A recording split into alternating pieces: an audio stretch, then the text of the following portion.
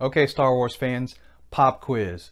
If you could only watch one Star Wars movie ever again for the rest of your life, you can watch it over and over as many times as you want, but just that one, which one would it be? I know which one I would pick.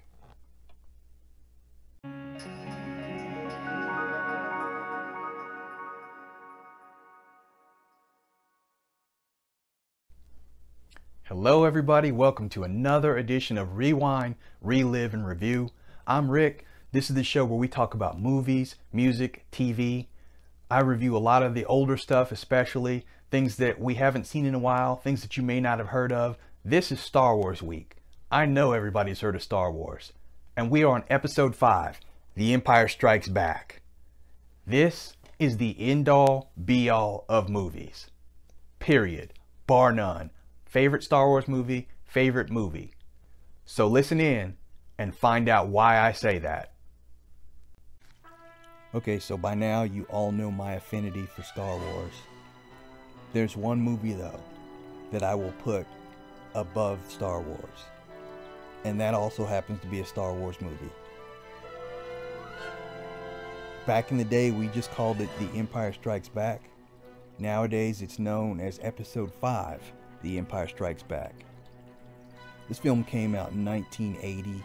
It was directed by Irvin Kershner, and it is the second shot Star Wars movie, again, 5th in chronological order.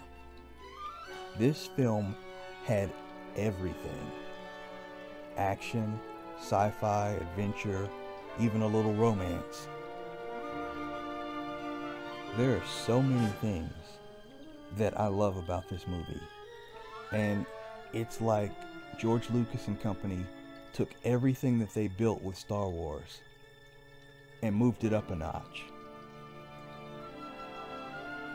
This was the quintessential movie, and if you watched my previous video on A New Hope and how that movie pushed me into wanting to get into film and entertainment, The Empire Strikes Back solidified everything that I wanted to do. Now this picks up shortly after A New Hope, and the Rebel Alliance is still at odds against the Galactic Empire. They dealt them a horrific blow when they destroyed the Death Star, but in this film you can see the scale and the might of the Empire. In this film, Luke Skywalker fulfills his destiny as he trains to become a Jedi Knight. He learns the Force from the Jedi Master himself, Yoda, and meanwhile, Han Solo and Princess Leia are off on a separate adventure, and as they avoid pitfall after pitfall, eventually it all catches up to everybody. And that's one of the things that I've liked the best about The Empire Strikes Back. It didn't follow the same formulas as other movies, where the good guys always won. In this film, the bad guys won. Now, like I said, it came out in 1980, and it was the highest grossing film that year. It took in approximately $401 million, and the worldwide gross was somewhere between 538 to 549 million, adjusted for inflation. It's the 13th highest grossing film in the United States and Canada.